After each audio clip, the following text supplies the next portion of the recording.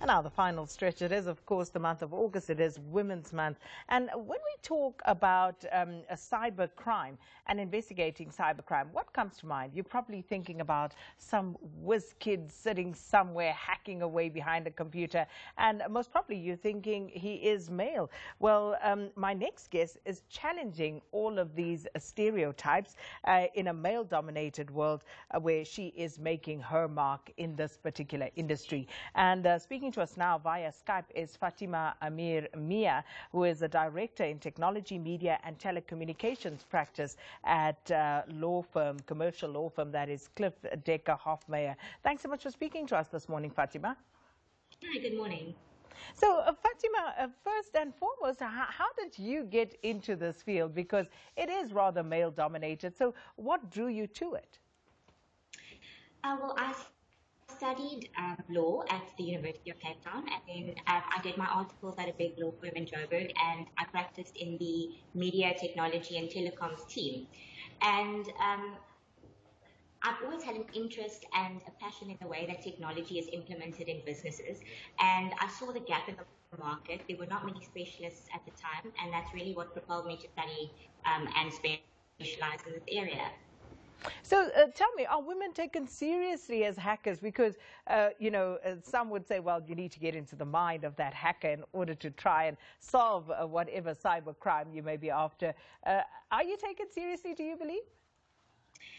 Well, I think that's an interesting question. I think the beauty of the internet is that it's both anonymous because anyone can be a hacker. So essentially, as long as you have an internet connection, whether you are a 60-year-old man or a 16-year-old teenager sitting in Africa, you're able to be a cyber criminal, essentially.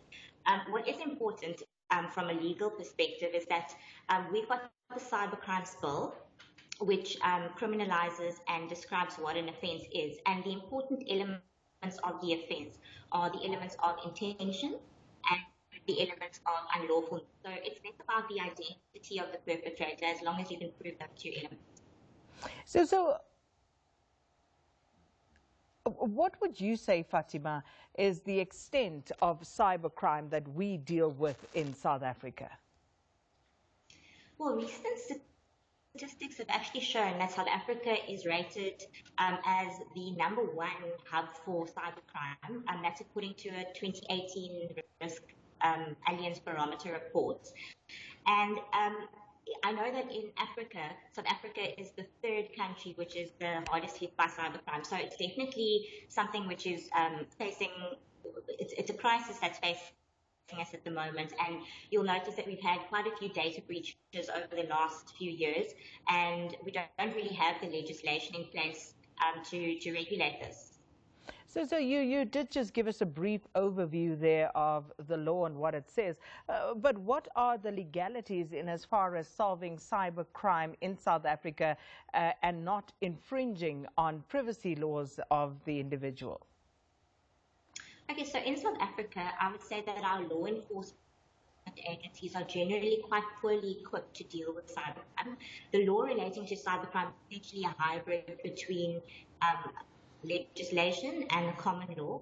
Currently, cybercrime offences are regulated under the Electronic Communications and Transactions Act, but I think that the government has realised that we haven't really kept up with international standards and with technology, and so they have promulgated, on the one hand, firstly, the Protection of Personal Information Act, which was in 2013, and then recently last year, in November, the National Assembly passed the Cybercrimes Bill.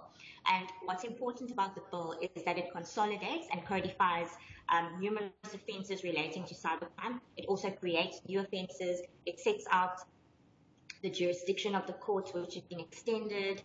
It relates to the search and seizure powers of the police. So once that bill comes into force, we'll be sort of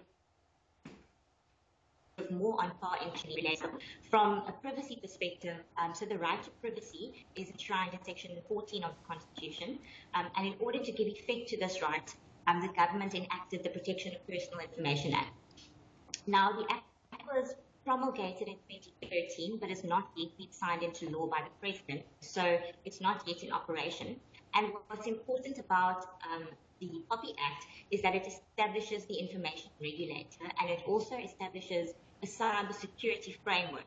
So from that perspective, responsible parties or operators are obligated under the Act to secure the confidentiality and integrity of information in their control by taking reasonable and appropriate technical and organizational safeguards.